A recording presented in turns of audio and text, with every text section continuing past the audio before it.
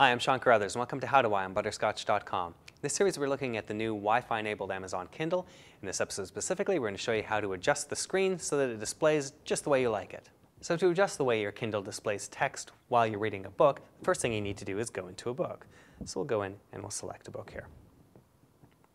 Now to adjust the display, you'll actually press the button beside the space bar that has two A's, a capital A and a smaller a. That adjusts your text size. So if you press the AA button at the bottom, it'll actually bring up an interface. And the top option here is the size of the text. So if we adjust sideways using the navigation button, it'll actually start adjusting the size of the text up or down. So if you don't see as well as you used to and you need bigger text, you can actually adjust it fairly easily to something that may actually seem not to be that useful at all, only a few words on a page. Or you can go all the way down to something that's very, very tiny. Now the resolution on this one is quite good. If you go here, you'll see that it fits a lot on the page here now. May not be as useful to people that can't see as well, but if you want to see more on a page, there is this option available to you. So we're going to go back up to our regular default one because I find this the most comfortable to read. You see on the bottom below that we all have a few other options here. So if we use the navigation button and go down, we can change our typeface. So we've got the regular one. We can move it over to condensed, which will push the letters together a little bit more. We can also use sans serif, which is more like Helvetica. So again, personal preference here. I like the regular myself.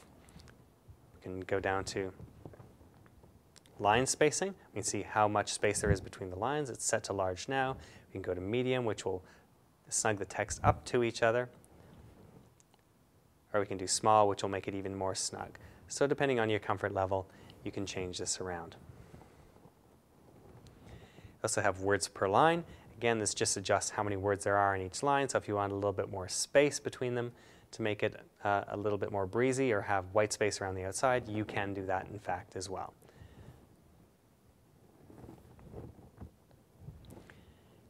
If you go down to the very bottom here, you have screen rotation options here, so you can actually scroll so that the entire display goes sideways. And this won't actually activate until you press through. So if I click that now, then you notice it's all sideways on here. But it is worth noting that if you turn this upside down, what used to be your page forward button is now still your page forward button, but it looks like a page back button. So this right here will take you forward, but it looks like it should be taking you back because of the direction. So it's worth noting that if you turn it upside down, for whatever reason you might want to do that, that your navigation controls here along the side of the screen won't change. So we're going to change back to the proper orientation. So you'll see in the display menu, you also have a text-to-speech option which you can turn on.